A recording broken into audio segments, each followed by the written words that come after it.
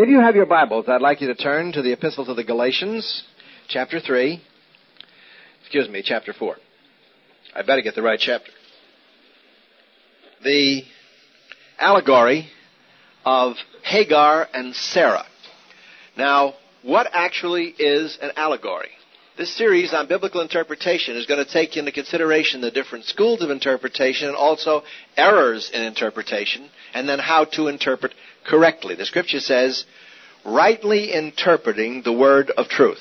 Everybody gets hold of the passage. All Scripture is inspired by God, profitable for doctrine, correction, instruction, and righteousness, that the man of God may be thoroughly equipped to perform every good work. That's true. But how do you do it? The how is rightly interpreting the word of truth, which obviously means you can wrongly interpret. And it's not a question of opinion. On basic biblical doctrine, there are no multiple interpretations. Trinity, deity of Christ, virgin birth, vicarious atonement, bodily resurrection, second coming. You don't fool around with justification by faith and salvation by grace, or the existence of heaven and hell, or of eternal punishment. These are part and parcel of all the creeds of Christendom, which mirrors the teaching of the apostles and of the church fathers. The church fathers in the first 5 centuries reproduced the entire New Testament, so that if we lost the New Testament records, you could reproduce the entire New Testament from the writings of the first 5 centuries from the men who quoted it. Which gives you an idea of how deeply embedded in the Word of God they were. Interpretation was a very important thing, to make sure that when you told people something, it was consistent with what God said and God intended. Words are the vehicles of thought, preserved in history very much like a fossil that you can see in a museum. And you can see what a trilobite was by going to a museum and seeing it. You can see what the skeleton of a shark or a horse is by going into a museum and seeing the evidence fossilized. Language is fossilized for us in that words have a consistent meaning, but you always have to go to the culture and the time to find out their understanding of those words.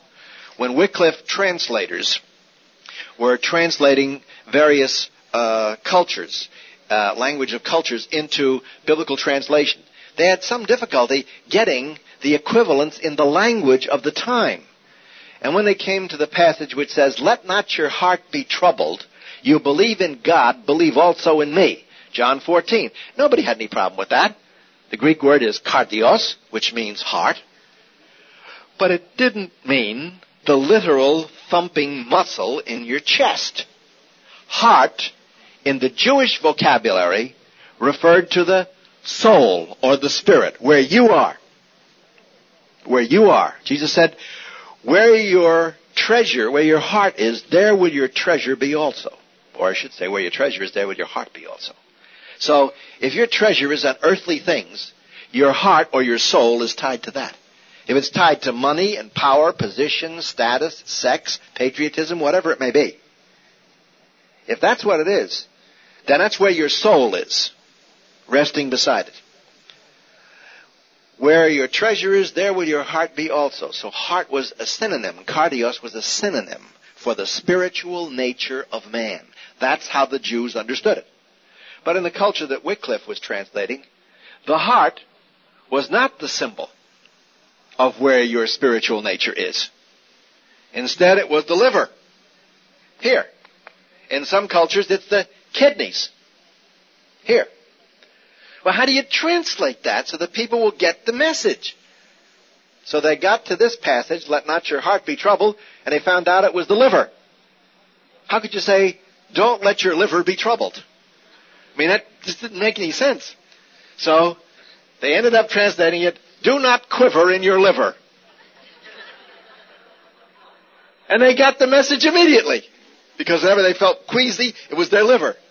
Which, of course, your digestive system. When something happens, your digestive system goes off. So you get the whole area here, making you feel sick to your stomach or whatever it may be. They associate it with the liver. So do not quiver in your liver was John 14. Let not your heart be troubled. You believe in God, believe also in me. Don't quiver in your liver.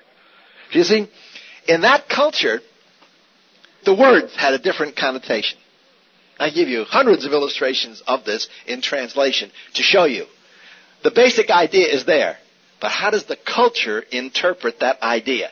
That you've got to get into when you translate. Okay. An allegory, and I'm quoting now from Vine's Dictionary of Greek Words, is to speak not according to the primary sense of the word, but so that the facts stated are applied to illustrate a principle. I'll give it to you again. To speak not according to the primary sense of the words, but to speak so that the facts stated are applied to illustrate a principle. Last week I pointed out that you have a legitimate allegory here in Galatians chapter 4. Paul is talking about Abraham, Sarah, and Hagar. And he says, tell me, you that desire to be under the law, do you not hear or listen to the law? Verse 21. It is written that Abraham had 2 sons, the one by a bondmaid, the other by a free woman. But he who was born from the slave woman was born after the desires of the flesh. Sarah thought she couldn't conceive a child. She was past the age of producing children. Abraham was still potent. She said, take a younger woman and fulfill what God promised. Now, she wasn't listening. Because God said, I will be back. And Sarah will have a son. Remember that? I'll be back. And Sarah was in the other part of the tent. Kitchen part of the tent. And she laughed scornfully. She chuckled. And she said, and God says, you're laughing. She said, not me. And God says, I have the last laugh. You're going to get pregnant. At 90? Right? But with God, nothing shall be impossible. So, she didn't believe him. Sarah was not a woman of faith. Abraham was a man of faith. Up to a point. So he took Hagar, the slave woman, and their union produced Ishmael. Ishmael became a curse to Abraham and a curse to the Jews from that time on. Because Ishmael is the father of the Arabs.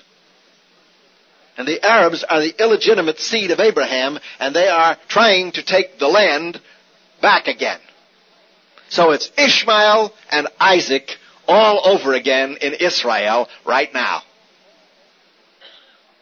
Ishmael and Isaac are fighting today as they were over 3,500 years ago. Still fighting. Why? The illegitimate child wants the birthright. So Paul uses that illustration. Listen. But he who was of the slave woman was born after the flesh, but the free woman after the spirit, by promise. In other words, God said, you're going to have a child. I want to keep my promise. Now, look at verse 24. These things are an allegory. Using our definition, we're not speaking according to the primary sense of the word. Abraham, Sarah, and Hagar, and the children. These are only symbols so that the facts stated are applied to illustrate a principle. What is the principle? That the legitimate heirs of Abraham are the children of promise. The illegitimate are not. So it is necessary to recognize that position of authority in interpreting Scripture.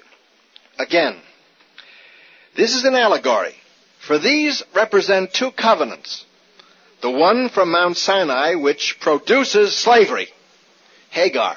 Sinai represents the law. Which produces what? Slavery. Why? Because you can't keep it. That's why he begins by saying, tell me, verse 21, you who are under the law, do you not listen to the law? Don't you understand? You can't keep it. The purpose of the law was to reveal sin. Thou shalt not kill, thou shalt not commit adultery, thou shalt not steal, thou shalt not bear false witness, thou shalt not, thou shalt not, thou shalt not. And Solomon says what? There is not a man that sinneth not. That's the wisest man that ever lived outside of Jesus Christ. God said so. He said, I gave you this wisdom, my wisdom. Solomon says, nobody can say, I don't sin. That's why The old Methodist position, the Nazarene position, the extreme holiness position, which says that when you're born again and sanctified, you don't sin anymore. Really? You're smarter than Solomon. No, you're not. Solomon says, we know there is not a man or a woman that does not sin. What was the purpose of the law? Galatians 3. To reveal sin.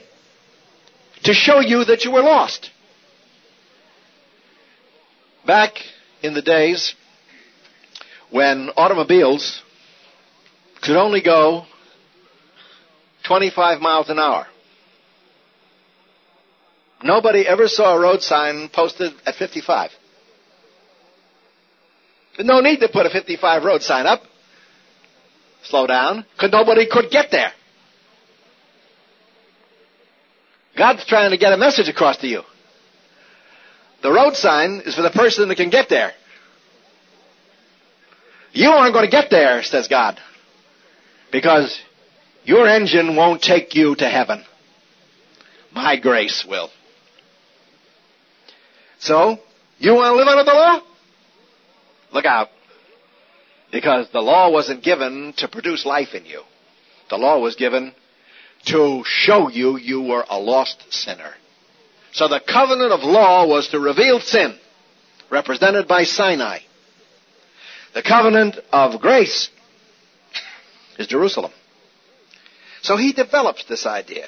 Again, listen carefully.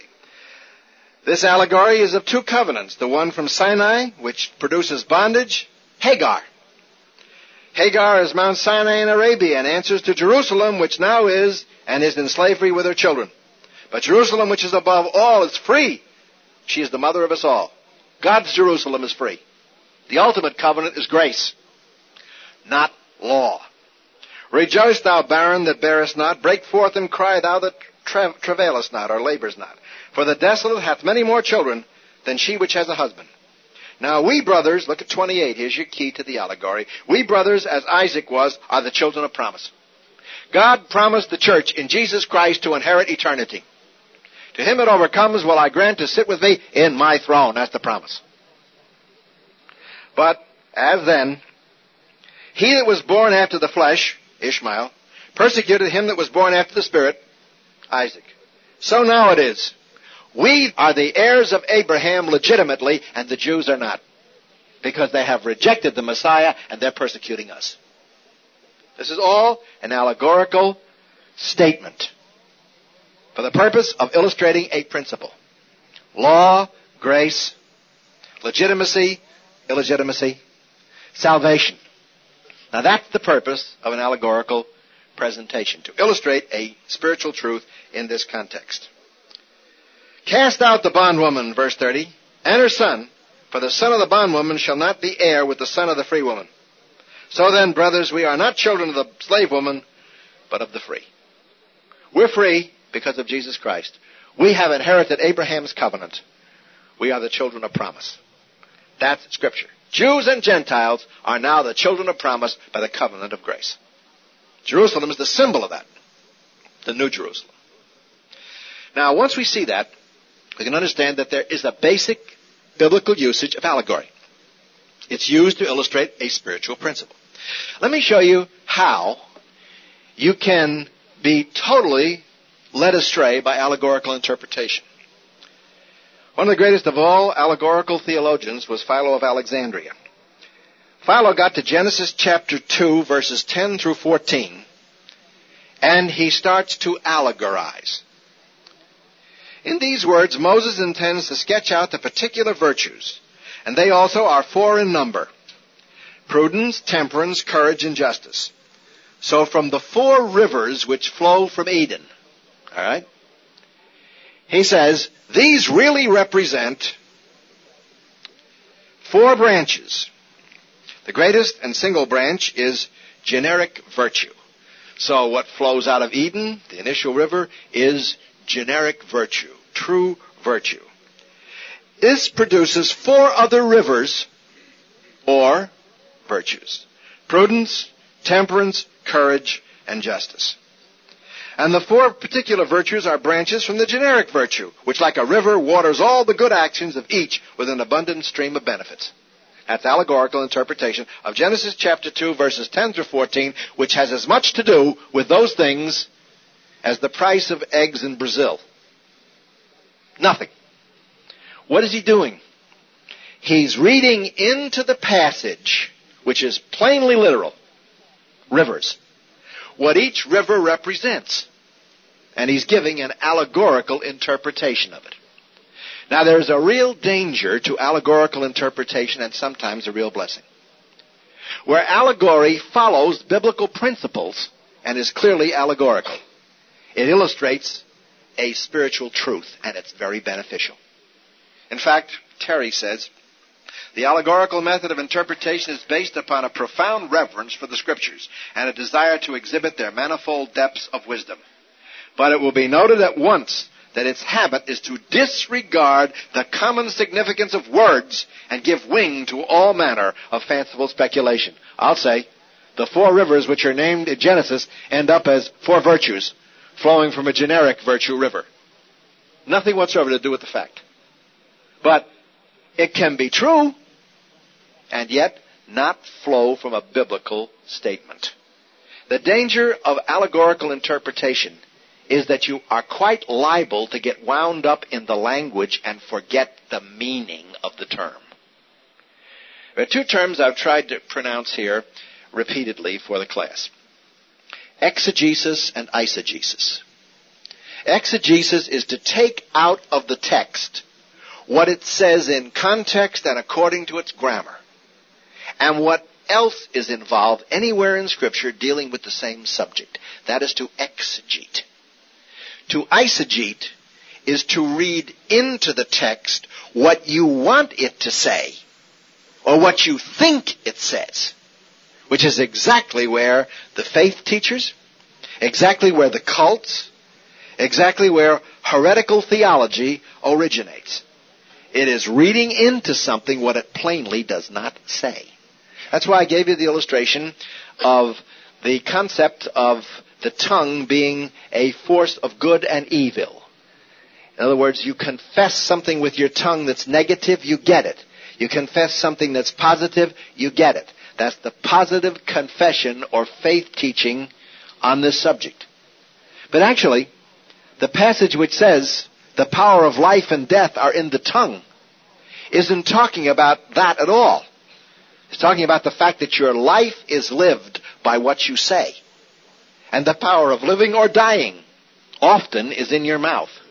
It has nothing to do with confessing your new Mercedes in the driveway, your Maserati or your new condominium or trip around the world, and then God giving it to you. Or, as I once said to Frederick Price when we were talking, I said, if Christian Research Institute could be of any help to you, if you have any problems at all with the cults or anything, please call on us. He stopped right in his tracks, looked at me and said, I don't have any problems. We don't have any problems. I said, you mean it's a negative confession to admit that you have a problem? Yeah, that's exactly what it is. So they can't ever confess anything negative. Only what's positive, because if you confess something negative, you get it. You know where Frederick Price got that? He doesn't even know. He got it from Mary Baker Eddy. And from Ernest Holmes. And from the mind science cults, who tell you exactly the same thing. You confess error, you get error. You confess evil, you get an evil spirit. That's Mrs. Eddy. Long before Freddie Price was born. So, by taking a passage out of context, by ignoring the plain meaning of language, you end up with a doctrine which is completely removed from Scripture. That's what Gordon Fee was telling us when he spoke of the disease of the health and wealth gospel. Watch what you're reading. Watch what you're being told something says. Because most times, a text out of context is a pretext. And I add to that a pretext for heretical or false teachings. So here's a legitimate allegory in Galatians 4. Illegitimate allegory, Genesis chapter 2. Now what happens with the liberal theologians is that they proceed to take allegory and reduce the Bible to mythology. So that Genesis is nothing but an allegory on creation. And that Adam really isn't a person or Eve. They represent generic humanity. And therefore, by believing this, you do away with all of the critical problems of Genesis. The morning and the evening were one day, 6 literal days. They do away with all of that because they have spiritualized the text. If you want to make a note on this, this is it. Allegorization is spiritualization. Allegorization is spiritualization of a text. So if it isn't warranted in the text, you don't try and use it. Otherwise, you have nothing but false doctrines. How many times I've turned on TBN and watched Roy Blizzard giving illustrations from the Old Testament. A lot of them allegorical interpretations where language is concerned. Trying to show a link between the Old Testament and the New Testament, which is in no way connected. But he connects them. And it's exactly what the faith teachers do. They connect things that are not connectable. You know the old Negro spiritual? The hip bone connected to the thigh bone connected to the backbone. Remember that? Well, when you get into eisegesis, the thigh bone is connected to the foot bone, and the toe bone is connected to the backbone. And you get a malformed monster. And you can't tell what the text says. Now, there are places where allegorical interpretation is valid. I just gave one. But if you try and use allegory all the time, or that method all the time, you corrupt what the Scripture says. The first man, Adam, was a living soul, says the Apostle Paul, 1 Corinthians 15. He there says that Adam is a living being, an historical person. The first man, Adam. Today, what we get is that Adam is a picture of all mankind. And that the tree of the knowledge of good and evil was simply the power of choice. And that the serpent was really a symbol of evil that tempts man, not necessarily a person. By the time they get finished, an allegorical interpretation of the Garden of Eden, it could be McDonald's on Monday morning. It has no relationship to the language at all. Now you say, well, you're making a big point of this. Yes, because I'm a professor of hermeneutics, along with the other fields in which I teach. I taught hermeneutics for 6 years, specifically to pre-divinity students, to help them not get confused. It's very important to understand what type of interpretation you can use. It's very important to know whether something is metaphorical or it's a simile. It's very important to understand what different schools of interpretation say, because that saves you from their mistakes. Next week, we're going to go into how those mistakes spill over from the seminary to the minister and into the pew. And you can see why people are confused today. They're very confused. Why? Because they're not getting any consistent biblical interpretation. They're getting fatherhood of God, brotherhood of man, and neighborhood of Boston. They're getting whatever the local preacher says this passage means. That's why I've tried to drill into my classes for years this terribly important principle. Test all things. Hold fast to what's good. You will never know if I'm telling you the truth or not if you do not test it by Scripture. Now, I want to teach the truth. I don't want to make mistakes. I'm responsible for mistakes that you make if you believe what I say. But so are you if you believe what I say without checking what God said. There is a dual responsibility. Where I'm consistent with Scripture, obey. Where I'm not, correct me. Because it's terribly important that the body of Christ gets sound doctrine. And you cannot get sound doctrine with corrupt methods of interpretation. Impossible. I'll never forget a classic illustration of this. One day, I'm looking at my television set, which I rarely have a chance to do, and on comes Frederick Price, preaching from Crenshaw Christian Center. So I said, well, I have a few minutes, I'll watch. He has a big Bible in his hand, biggest King James I ever saw. And he's walking back and forth in front of the audience. He says, there are some people who are teaching that you keep on asking God and keep on seeking from God and keep on pounding on the gates of heaven in order to get answers to your prayers. That's not necessary. All you have to do is believe God and confess this and trust God to do this. God's given promises. He says, now there's a passage of Scripture I'd like to refer to. I said, this is going to be good. And it was. He turned to a member of the audience and said, somebody have a modern translation here instead of the King James. One brother raised his hand. I have, Pastor. He said, would you read it? I brought the microphone over to him, and he reads it. And Jesus said, Luke 11, keep on asking and you will receive. Keep on seeking, you will find. Keep on knocking, it will be opened. I wish I had a photograph in Polaroid of Freddie Price's face. He had just finished saying, don't do this. Don't do this. And to emphasize it, he wanted a modern translation, and the modern translation was absolutely accurate. The tense in the Greek was perfect. Jesus did say, you want something? Keep asking. You're seeking? Keep looking. You want the door to be open? Keep knocking. And he changed gears so fast. Well, no, this other passage over here. Boop, over to another passage. What happened to that passage? That passage contradicted what he said word for word. That is the product of faulty hermeneutics. That is the product of a lack of exegesis. That is the product of an evangelist trying to be a theologian. Doesn't work. Chiropractors make lousy brain surgeons. And you don't go to them for brain surgery. You don't go to televangelists for biblical theology. You should go to the Word of God, to Christian teachers, to your pastors, and to those that have the authority for the teaching ministry of the church. That's why hermeneutics is important. It's a big word. You know what it translates to?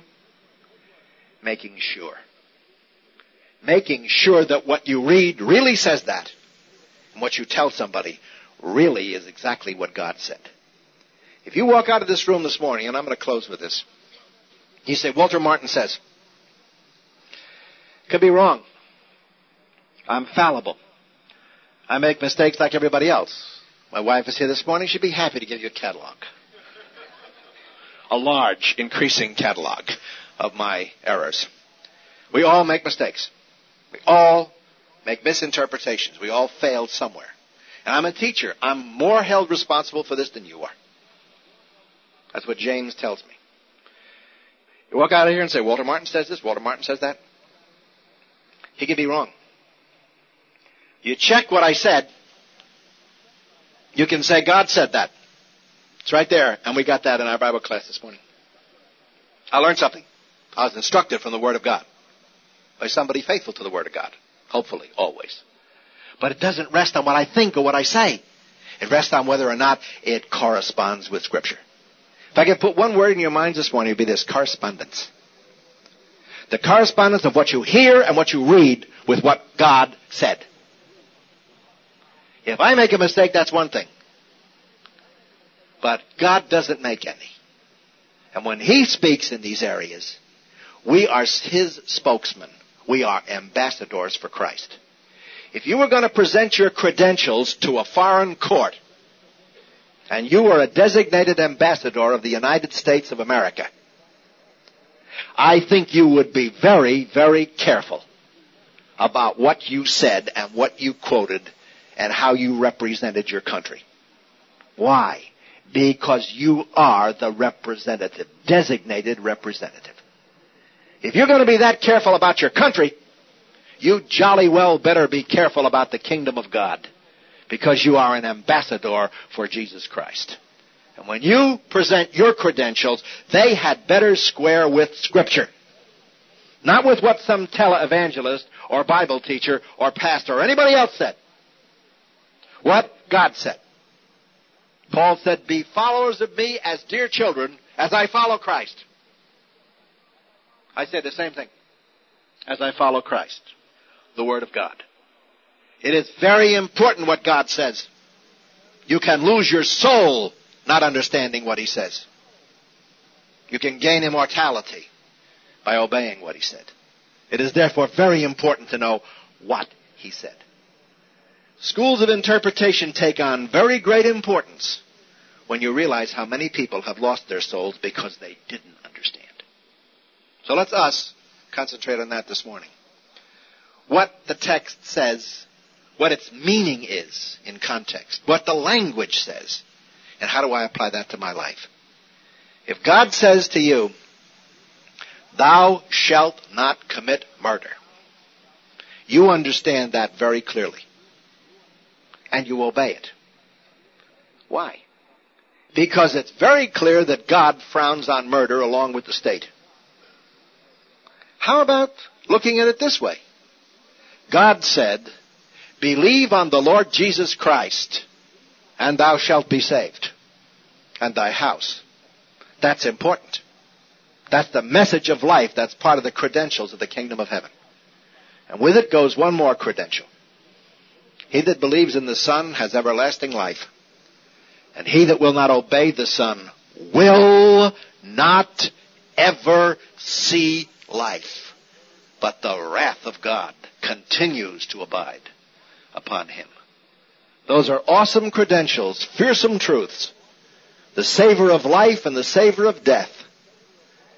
And you and I are ambassadors of that message. I am the way, the truth, and the life. No one comes to the Father but by me. That is the kingdom of heaven. It hasn't changed in 2,000 years. It never will. The science of biblical interpretation is to help us understand that and then to communicate it to a thirsty world. Whoever has ears to hear, hear what the Spirit says and obey. Our Father, we worship you, the only source of life, immortality, eternal glory. We thank you for Jesus Christ, who on Calvary paid the price for our sins, wounded for our transgressions, bruised for our iniquities. The payment for our sins rested on him. With his suffering we have been healed. Oh, how we thank thee that thou hast spoken plainly, Lord, so that even the wayfaring man and the stranger cannot possibly misinterpret. Jesus Christ is the same yesterday, today, forever. Breathe upon us with thy Holy Spirit. Teach us this morning. If there be any person here that does not know the Lord Jesus as their Savior, give them neither rest nor peace until they shall make their peace with thee. In Jesus' name, amen. If you have your Bibles, I'd like you to open them to the Gospel of John, chapter 3. We continue with our study on interpretation of the Bible. This morning, I'd like to touch on some ground I have touched on before and then move on to one other thing. One of the most important things in the study of Scripture is grammar and the root and meaning of words. Words change their meaning. I think probably the best way to demonstrate that is an example given by D.A. Carson, a very fine biblical scholar, in a book entitled Exegetical Fallacies. And in that book he points out that the word martyr, M-A-R-T-Y-R, underwent some very consistent change throughout history, over literally 2,000 years. The first meaning of the word in the Greek, which was martos, which we translate in our word martyr, was one who gives evidence in or out of a court of law. That was the original root meaning of the word. One who gives evidence in or out of a court of law. As time went on, it was one who gives solemn witness or affirmation of one's faith. As time went on, it became one who witnesses to personal faith, even in the threat of death. Then it became one who witnesses to personal faith by the willingness to accept death. And it finally ended up one who dies for a cause, a martyr. Now here are 5 stages. The root and 4 others. And it shows how words change their meaning and how you get what is called semantic obsolescence. That is, a word becomes obsolete in its original meaning And then you have to continuously see how the word has changed according to context and culture. I think it's very significant that when we study the New Testament, we sometimes get hung up on words, and I get questions on this all the time. Grammar is a very important thing. But grammar without context, grammar without comparison to other texts, can become very hazardous. For instance, there are books out on word studies of the New Testament. That's really the study of what is called etymology. That's part of hermeneutics or biblical interpretation. Etymology. The study of the meaning or roots of words. Yes, they're important. But when you have a word study, independent of the usage of the term through history, independent of the context in which the word appears, and independent of its usage generally at that time, when that was written, then you get into obsolescence. I've heard people preach stirring messages on semantic obsolescence without even realizing that they're doing it.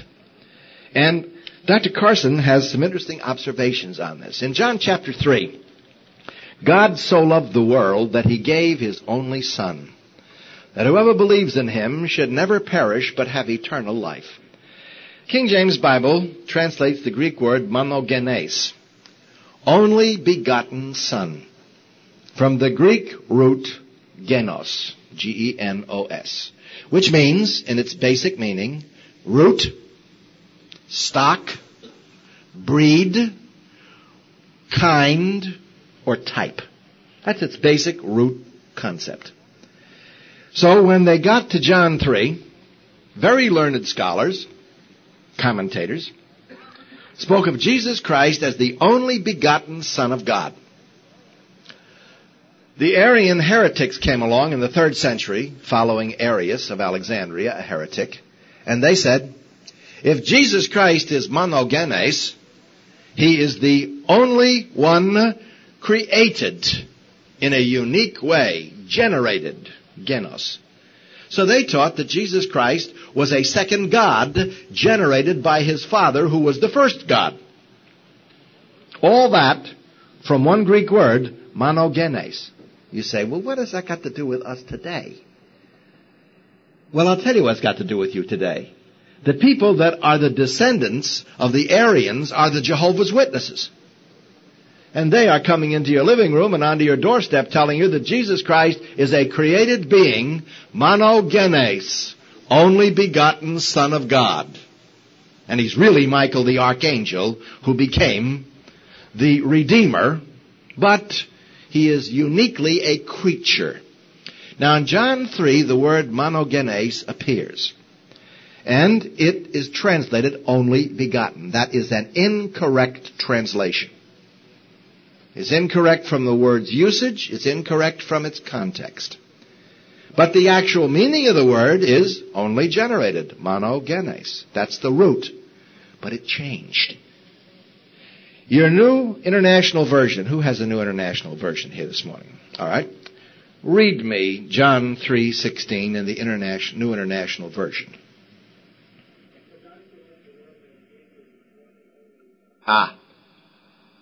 We got it. God so loved the world that he gave his one and only Son. But the angels are called the sons of God in the book of Job, are they not? Is not Adam called the Son of God? Certainly, in Luke. Are we not called, beloved, now are we the sons of God? It does not yet appear what we shall be. We know when he appears we shall be like him. We shall see him as he is. Well then, what in the world are we talking about here? His one and only Son. Answer. The meaning of the word is unique Son. One of a kind. Jesus Christ is one of a kind. One of a type. He is unique. That's why the French translation of John 3 long ago got it right. He is the unique Son of God. How is he unique? He is the only one who actually partakes of the nature of his Father. He is the only one who shares eternity with God as the Word of God.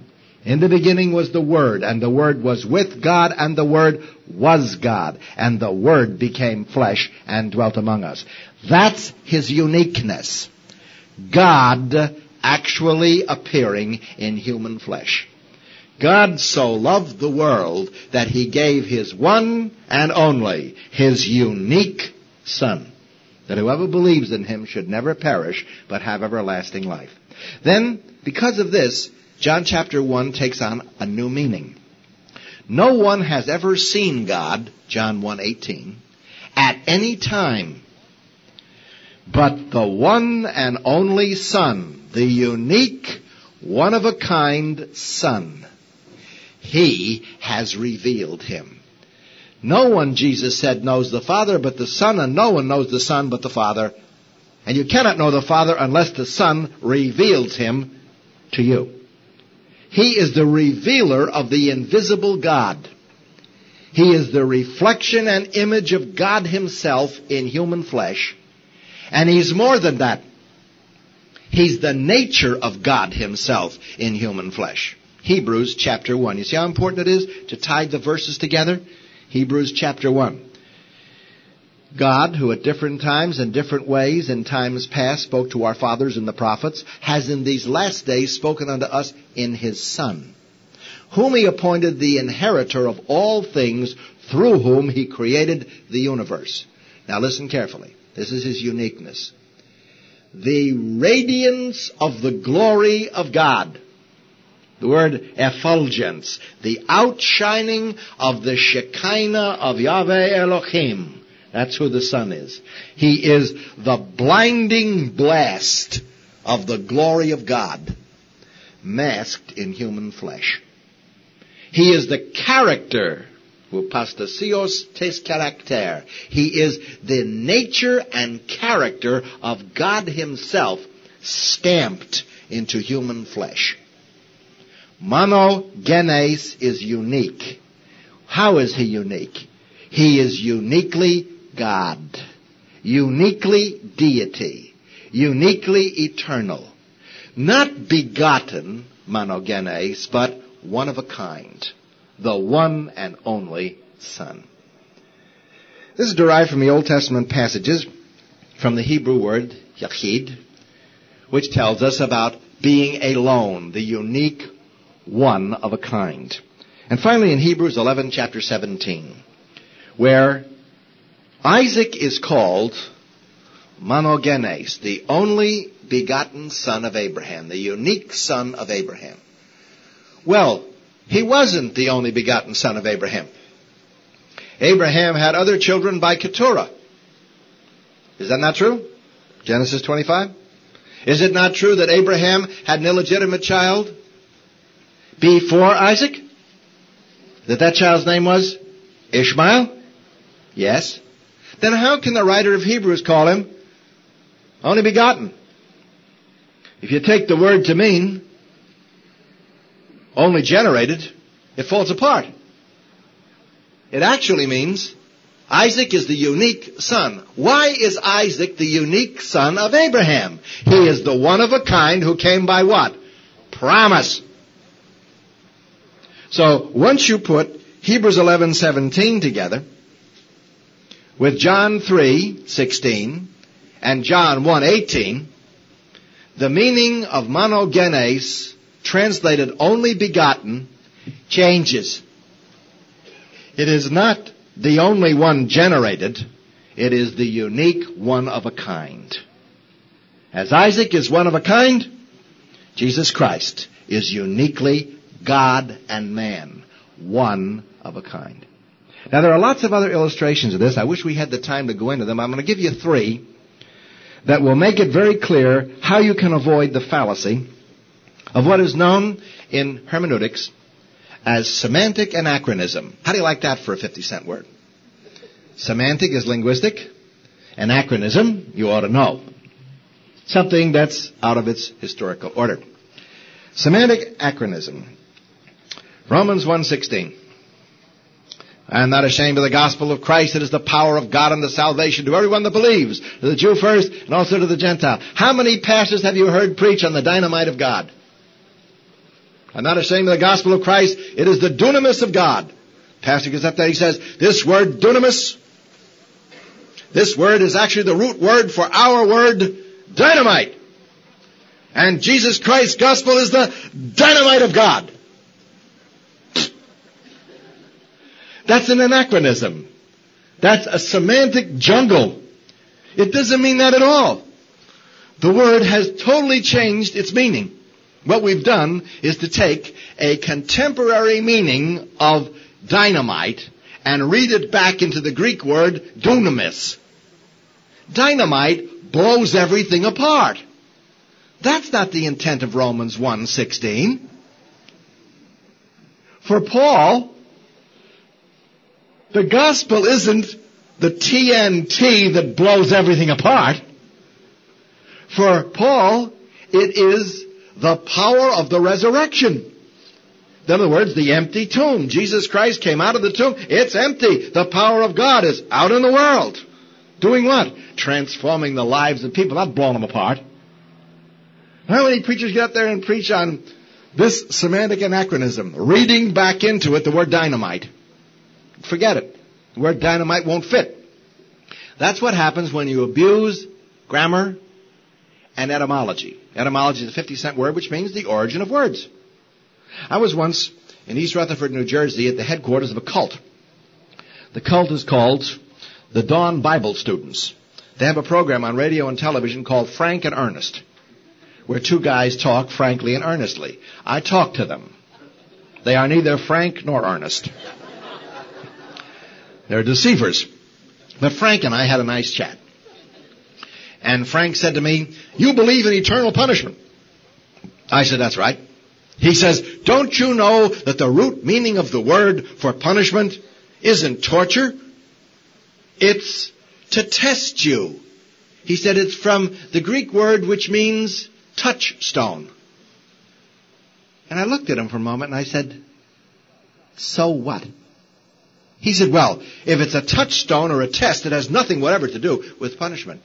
That's semantic acronism, in which you are reading into it an old meaning that's gone.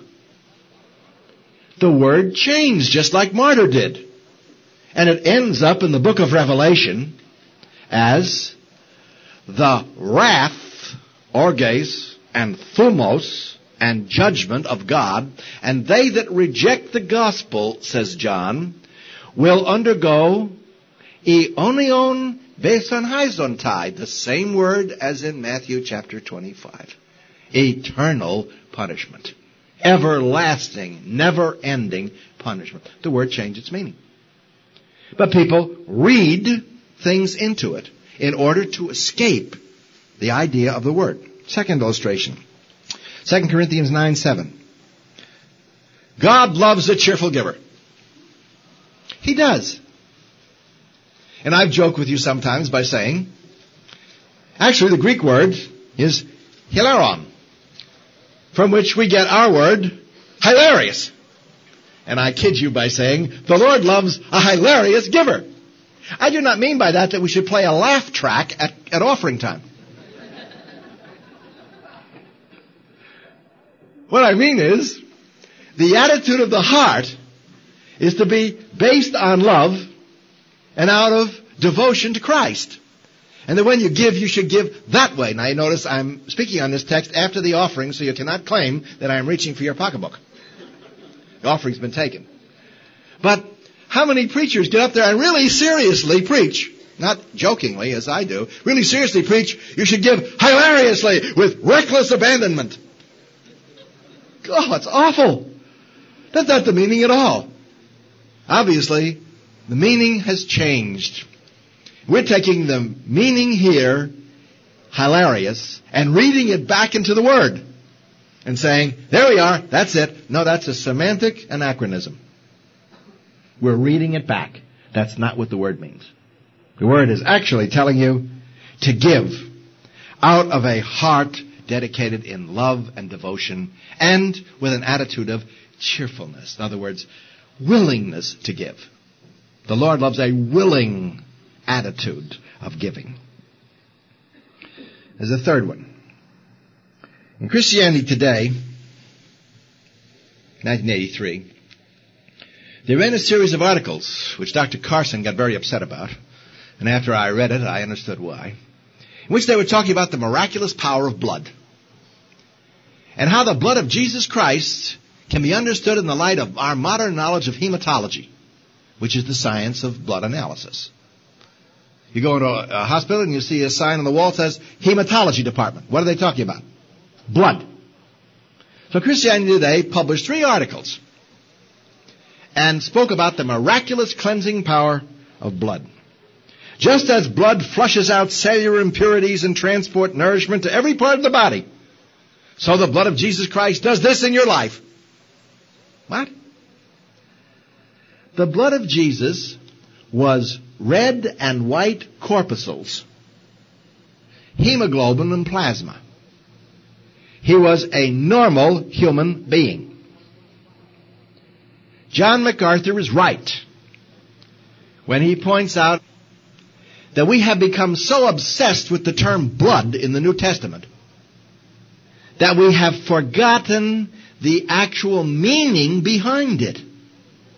The meaning behind red and white corpuscles, hemoglobin and plasma is sacrifice. Jesus Christ sacrificed his life on the cross for you and for me. We lay claim to that by faith. We are cleansed by the sacrificial death of Jesus who died in our place, and the blood is the symbol of the sacrifice.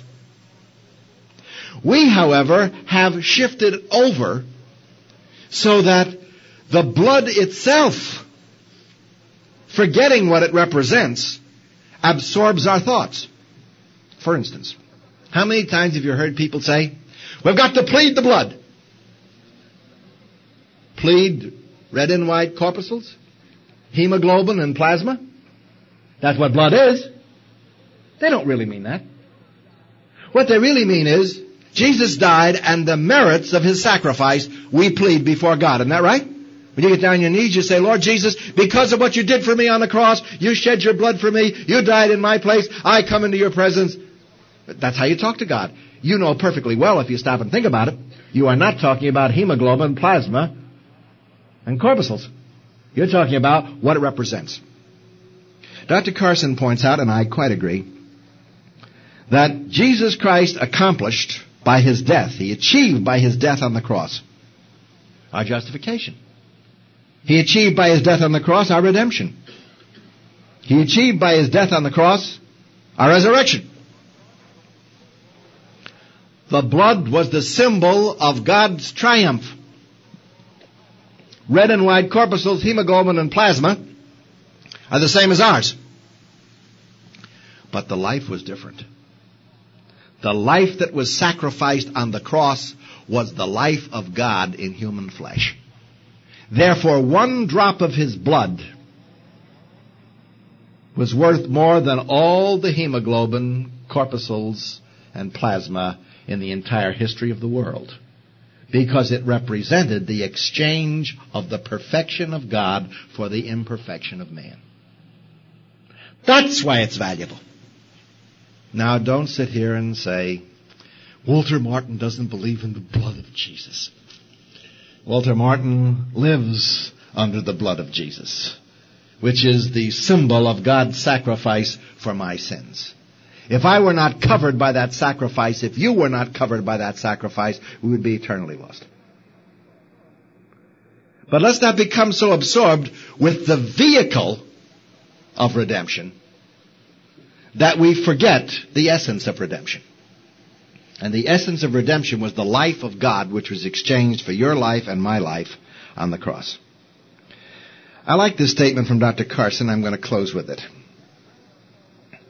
He says, if John tells us that the blood of the Lord Jesus Christ purifies us from every sin, he is informing us that our hope for continued cleansing and forgiveness does not rest on protestations of our goodness, while our life is a sham, but on a continual walking in the light and on continued reliance on Christ's finished work on the cross.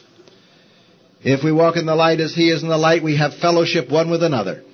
And the blood of Jesus Christ, his Son, keeps on cleansing us from all sin, could easily be translated. And the sacrifice, the offering of Jesus Christ, God's Son, keeps on cleansing us. The benefit of what he did on the cross. He presented in heaven his own blood. What does it mean? Did Jesus actually take 5 quarts of hemoglobin and red and white corpuscles into heaven itself, into a literal tabernacle, and sprinkle them on the mercy seat? Or is this a figure of Jesus Christ rose from the dead and presented himself alive in heaven with the merits of his sacrifice for our sins? He paid the price for it all. We have a danger in forgetting semantic anachronisms. We have a danger in absorption with grammar. We have a danger in digging into word studies, ignoring context and historic usage. There is a danger, even a heretical danger, of being led astray when we are terribly sincere, but we're not doing our homework. Am I against word studies? Oh, no. Vincent's word studies? Excellent. Vine? Excellent. Robertson? Excellent. I use them myself. They're great. But they're scholars who tie it all together so you don't get these errors. Now, I don't expect you to become exegetical scholars. That takes a long time. But through this series of messages, I want to acquaint you with the things you can avoid and thus increase the capacity for learning and for appreciation of the Word of God. And also to show you why evangelists and why people who don't do their homework can get you in an awful lot of trouble. Even writing in Christianity Today, if you don't know how to test it and you don't know what to look for. Next time you hear John 3:16, remember what it really means. God so loved the world that he gave his one and only unique Son, that whoever believes in him should never perish, but have eternal life. The message of redemption never changes, and Jesus Christ is the same yesterday, today, and forever. Sanctify us through thy truth. Thy word is truth. Amen. Our Father, we worship you, praising you and thanking you for the Lord Jesus and for Calvary.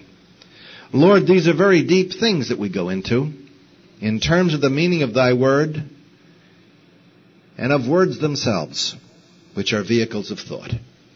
We ask you in Jesus' name to guide and guard us, to instruct us in the sanctity and the sacredness of thy word, so that we may approach it as Moses approached the burning bush, removing his feet, his shoes, because we are on holy ground.